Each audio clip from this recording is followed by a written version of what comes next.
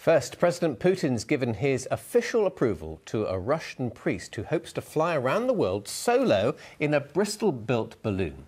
Fedor Konyukhov launched the project at a press conference in Moscow today, where he's a well-known adventurer.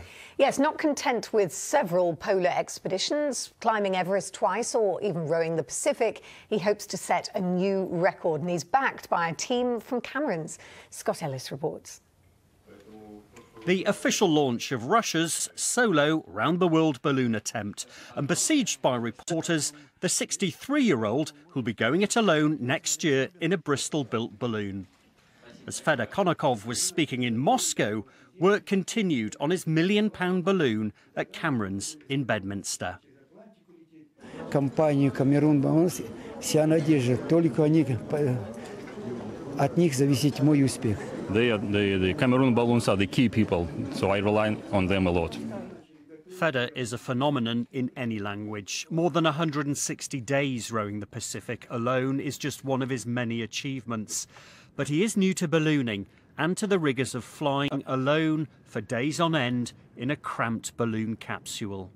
He'll have no fresh food, he'll have water on board, he'll have to wear an oxygen mask nearly all the time, and he'll very basic, if you like, a bucket and chuck it toilet system. I'm prepared for this environment, sailed around the world 5 times, rowed across Pacific Ocean, so got used to this harsh environment, living in difficult living conditions. My best hope is for good weather. Fedor hopes to beat the late Steve Fossett's solo record of 13 days set in 2002. And he hopes this global effort, which includes 8 other countries, will inspire unity. Round-the-world balloon is a perfect example of global cooperation. And plus, I would like to show the young kids that you have to be romantic no matter what age you are, no matter how old you are, you have to stay romantic. Fedor, who's also an artist and an author, takes off in Australia next year.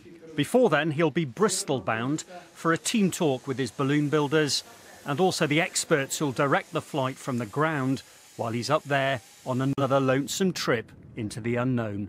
Scott Ellis, BBC Points West. I definitely like that about staying romantic. Forever. That's what we must do, forever and beyond.